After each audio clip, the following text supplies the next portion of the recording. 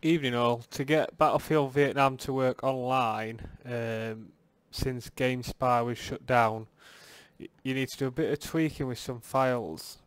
So what you need to do is go to C, Windows, then you need System 32, there you go, and then drivers, and then etc, and then what you look for is hosts, open hosts, and you got just an array of text with. So what you need to do is add, I'm getting this date off PC Gaming Wiki, so it's always handy to go on there. I'll put a link in the description below. You need to copy these 3 lines here that I've highlighted, and then you need to add the 3 to the bottom there. You don't need to put any of these in front of it. So all you need to do is add those 3 and then save. The problem I had with this is when I went to save, it wouldn't allow me.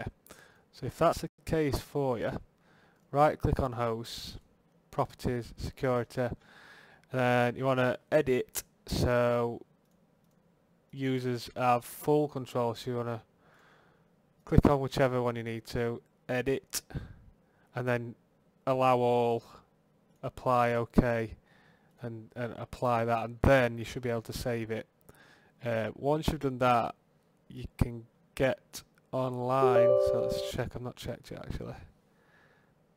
EA Games. Challenge everything.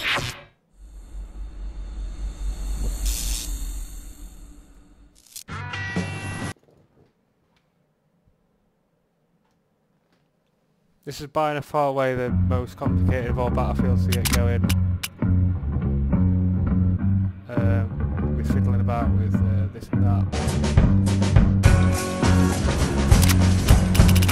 Okay, now, yeah, here we go, it says, and we've got 5 players. We've not seen in a while, so once you've done that, you should be good to go to get online now.